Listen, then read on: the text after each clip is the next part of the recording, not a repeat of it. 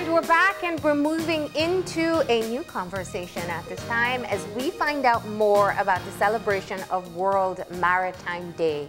This year's theme is Empowering Women in Maritime, and here to tell us more about it, we have Edmond Staine, who is the Seafarers Manager at IMMARBE.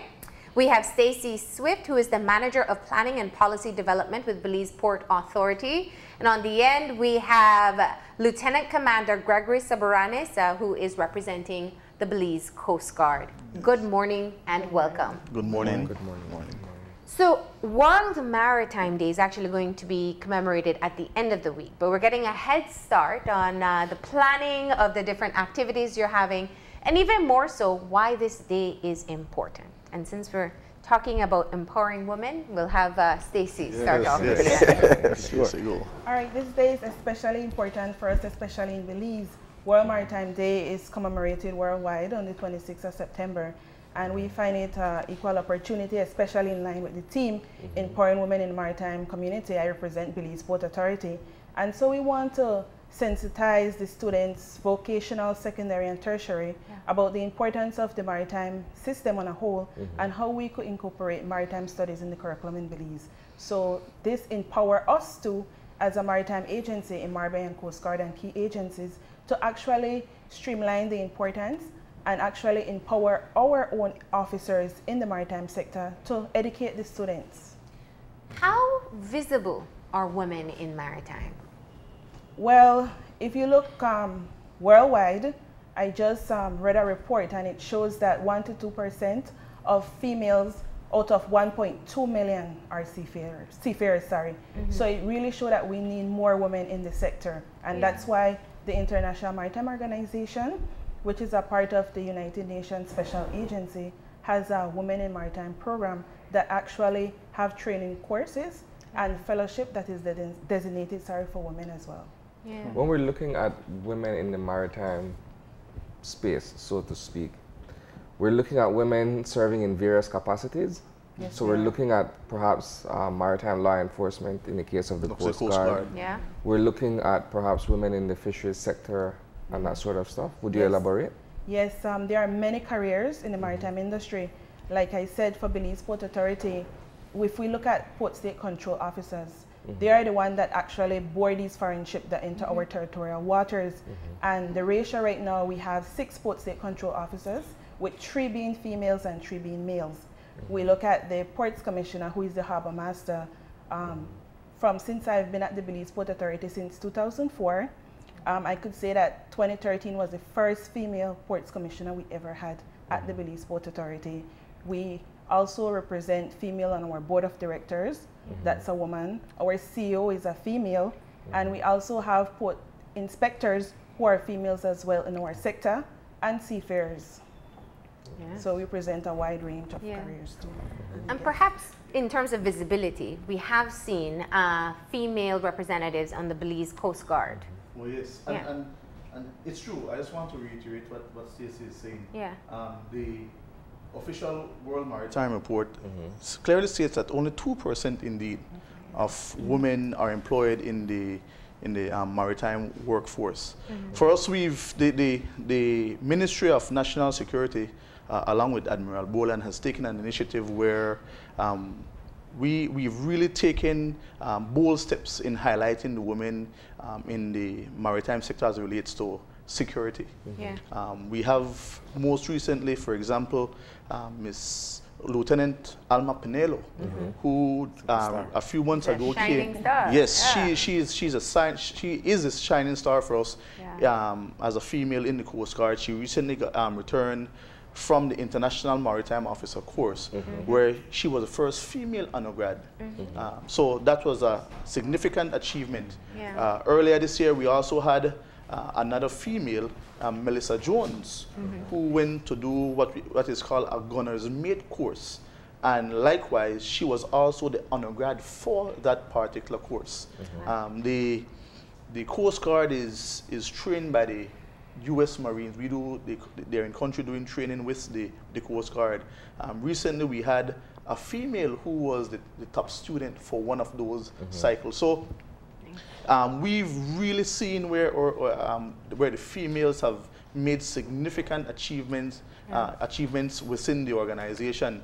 But most recently, I think, which is noteworthy, is that the Coast Guard, for the very first time, and it's a first even for the Ministry of National Security, where we had an all-female officer selection. Wow. Nice. That is unprecedented. We've never had that before in the country of Belize, and so we the Admiral Boland, like I said, as a ministry directive and an initiative, had that all-female officer selection, which was very successful for us. So we've taken bold steps in empowering our females, giving them equal opportunity within the organization for growth, development, and it's true. It's like what Stacey is saying. It's more than just creating that awareness. It's moving to that platform where it's a part of our education system, because the blue economy is a significant contributor to the overall economics for the country of Belize. So it's an important issue, and it's something that we definitely want to highlight as we have this Maritime Day this Friday.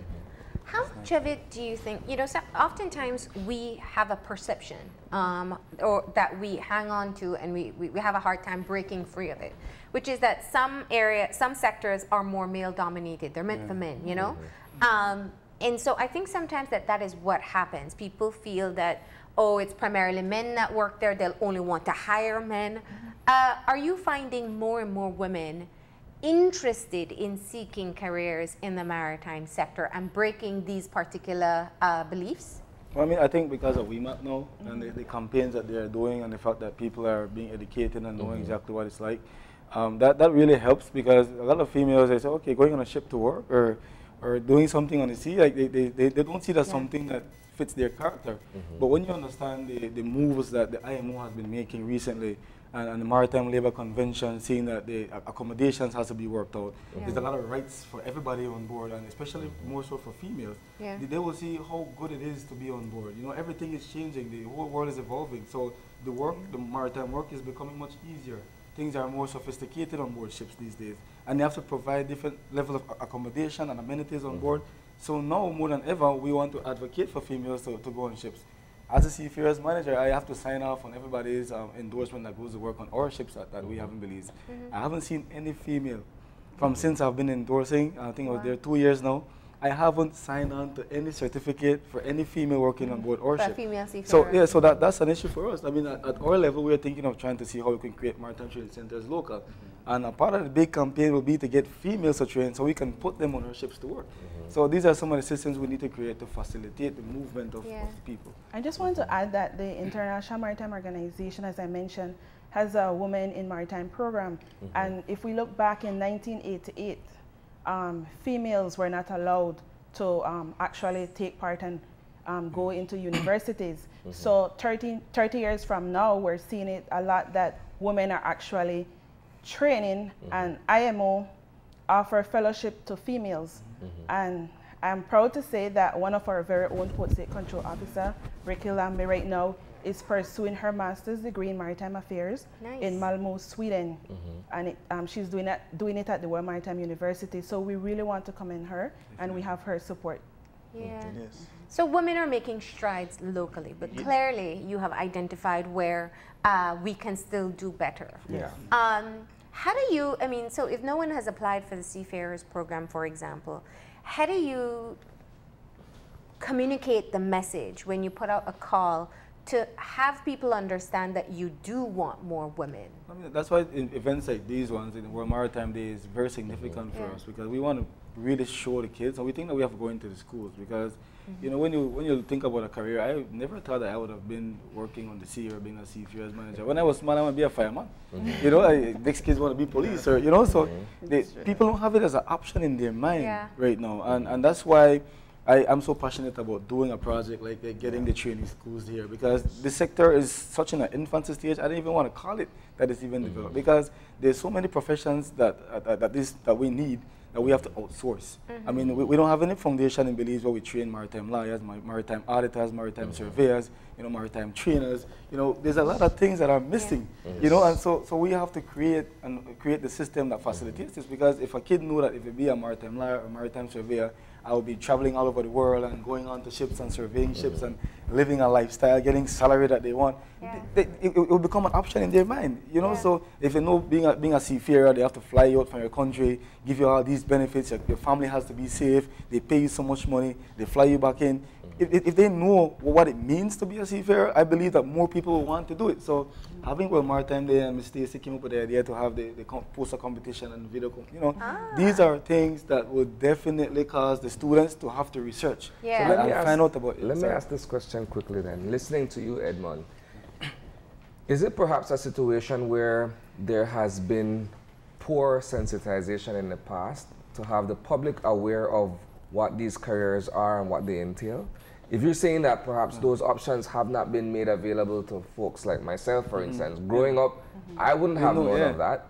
You know, perhaps it's a situation where enough wasn't done to be able to market the availability of these types of... I think it's an evolution, you know, because if you look at when Port Authority was started, right? 1989 was the first one. They had the port facility, and we just needed to have the ships come in, and the IMO was pressuring us, so we had to make sure that we have an authority that look at the conventions, right?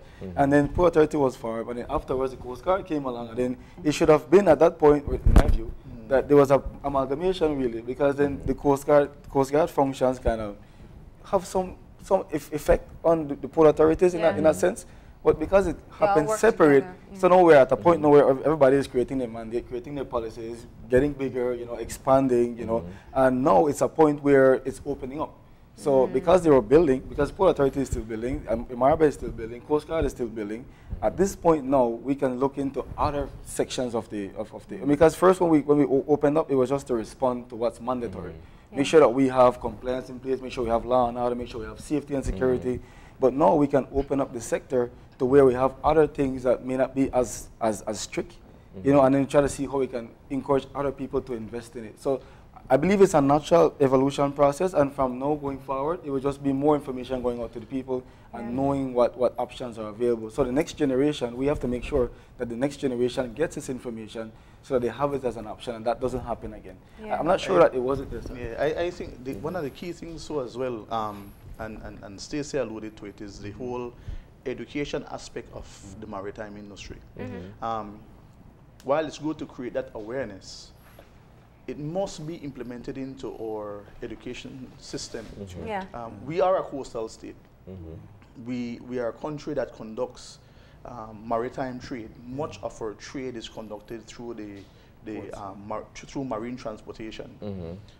And it is imperative and important that our education system is expanding and extended to include the maritime education that Stacey is talking about. Because currently, our young people are being corralled and streamlined into particular work or particular jobs. For example, you are more corralled into working at the bank, or you're corralled into working in the... So the education system is limiting it limits you and it corrals you in a particular direction. And so we need to expand it, extend it where they are exposed to the whole maritime industry and the maritime domain. Like I said, the entire blue economy of Belize. And so that they can say, listen, yes, we do have opportunities to become maritime lawyers. We do have opportunities here to become a marine surveyor, that type of thing. And so, but this is where it starts. When we bring in the high schoolers, or tertiary level students, and begin to create that awareness, and from there, see where, and construct a mechanism where we lobby for it to become a part of the overall system that our students are a part of. I just want to add, we need more collaboration too with the different maritime agencies. And I, for one, Isani, I started to work at the Belize Port Authority in 2004. I had no idea what was the maritime career about. I just sent in my application and I got the call. This is my first job, and I've been there for 15 years now, so it must be an amazing job. And what have, I mean, that's such a clear indicator of how well you fit within the system as well.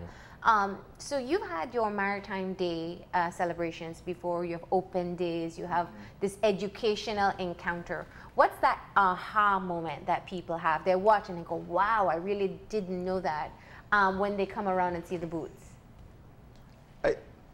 You're smiling. Yes. Tell me, it's a good story. I think for us is that from the get-go, people are not really aware of the number of females that we have in the Coast Guard, and how strong they are. And so it really enlightens them as it relates to how strong they are, as in physically strong and mentally strong. Okay. You know, I mean, just the individual as a person. You know, and I think to see females do the things that they do as members of the security forces is always amazing to the young ladies who come around. For example, the Coast Guard has the Wonder Woman competition, that all-female competition, where you really see great intestinal fortitude that the females demonstrate. And let me say that those females conduct the same activity that males do when we have our Best Warrior competition. So, I mean, it really demonstrates the strength of the woman and the female in our security services. And one of the things I'd like to highlight as well is that from the ministry perspective, as relates to the Ministry of National Security,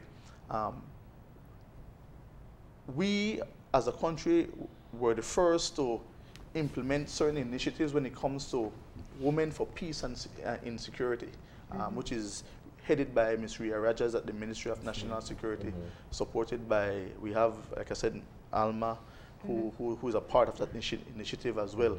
So from the security perspective, like I said, we've taken some bold initiatives and steps in empowering the women in the maritime domain. And I think as people come around to the respective booths and they see how intricately involved the women are as relates to the overall growth and development of the organization, they are amazed and wowed by that. And not to only empower women, we also want to empower young boys too as well, because we can't do it without the men. And so we want to also use this opportunity to do that as well. It's about a partnership. That's what it is. So other moments that tend to wow the children when they come around on your commemoration days? Well, for us, it's kind of different because people don't even know what the IMMARBE does. So when they come in and say, oh, what do you guys do? We sort of explain to them how it works and how we mandated by IMO to enforce these conventions, how we register ship. Well, how you register ship that doesn't come to Belize? And we have to explain to them how it works on a global scale, and people are like, wow, I didn't even know. I didn't even know this is how it works. Right? I didn't even know how it works. On the other side of the world, right? So why would they want to? So you have to explain to them it's a normal system. It happens everywhere. This is the way it works, And that's just to add, because our boss is a female. So Mrs. Annette Garrell, she's a gem. I mean, she's the person that knows how to run the ship and has a lot of vision, a lot of passion for what we do. And I just have to highlight her. And we have a lot of females in our office. We barely have males working in the office, right? And all these we women, Ms. Sharon and Ms. Lenny, and these are committed people that are very technical. You speak to them about anything maritime, they could run off until tomorrow and just be on point, speaking about what they do. So I mean, and we are passionate people, and we know this is an industry that can blow up and can be one of the biggest industries in Belize. There's a lot of coastal countries where the maritime sector is the biggest contributor to the GDP. You know what I mean? And that's where Belize can go. We have a lot of coastline, a lot of things that we're not using, and I would love to see our country shift towards that and start exploiting the maritime sector. And we have the brains. I mean, the Coast Guard has a lot of intelligent people. The Port Authority has a lot of intelligent people. We have the brains to do it.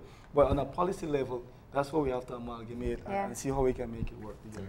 Well, it sounds like it's a great opportunity to learn about career paths, career shifts if people are interested on World Maritime Day itself. What are you doing to commemorate? Well, first of all, we launched 2 competitions, a poster competition to 2nd and 3rd form students on the theme Empowering Gender Equality in the Sector. We also launched a video competition too that is geared towards tertiary students to actually give us more or less what it is that they think the maritime sector is about and how we as an industry could get it incorporated in the studies in Belize. All right. And the deadline for those? Well, the deadline is tomorrow. Okay. Because we want to actually announce it on the 4th of October. On the 4th. And then on the 4th, what are you having? We're having a day set aside to commemorate World Maritime Day. Yeah. We have the various agencies who are taking part in the exhibition booth, highlighting their organization and what it is they're doing and how they are contributing to the sector. Excellent. All right. Is it open to the public or just students? It's open to the public. All right. Where and when? It's at Belize Port Authority headquarters, 10 o'clock on the 4th of October. Excellent. Well, thank you very much for coming in and telling us all about the work that you do, the women you have involved, and even more opportunities that exist for young Belizeans. Thank you. Thank you and best of luck. Yes, thank you for having us. We're going to go ahead and take that final break now, and when we come back, we'll have our wrap-up, so stay tuned.